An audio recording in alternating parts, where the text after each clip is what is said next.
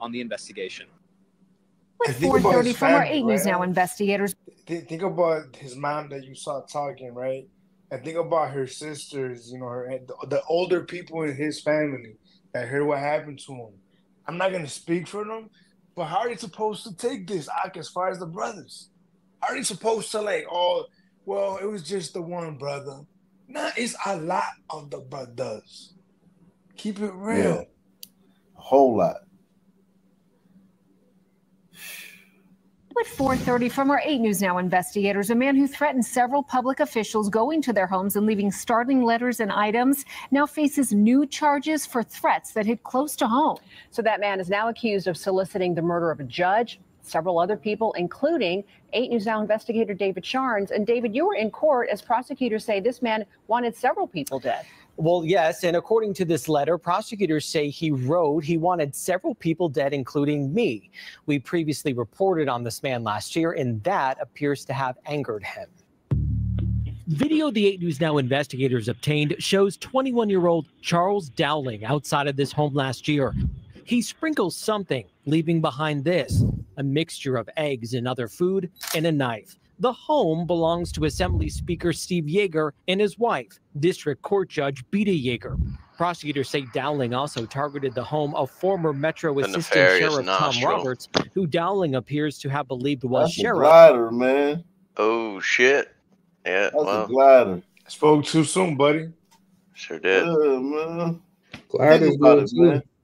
There wasn't enough damage done, man. Like yeah. All he did was put some fucking eggs and shit on the fucking door. No son man would do no shit like that. True. The nostrils couldn't take that smell.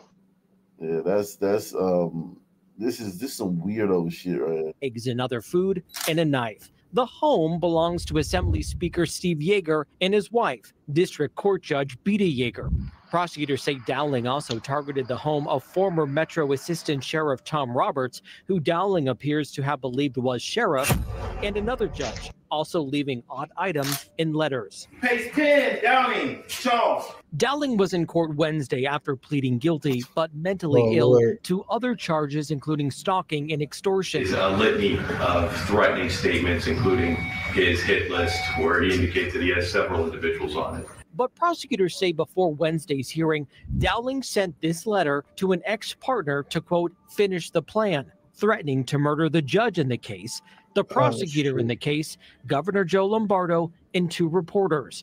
Dowling continues the letter with talk about fuel and Molotovs for, quote, the biggest revolt the country has seen. Prosecutors are asking the judge to allow for more charges to be filed, including solicitation to commit murder. Now, we'll see what happens here. Dowling was supposed to be sentenced for his actions last year, but that appears to now be falling apart due to the recent actions, which you just saw.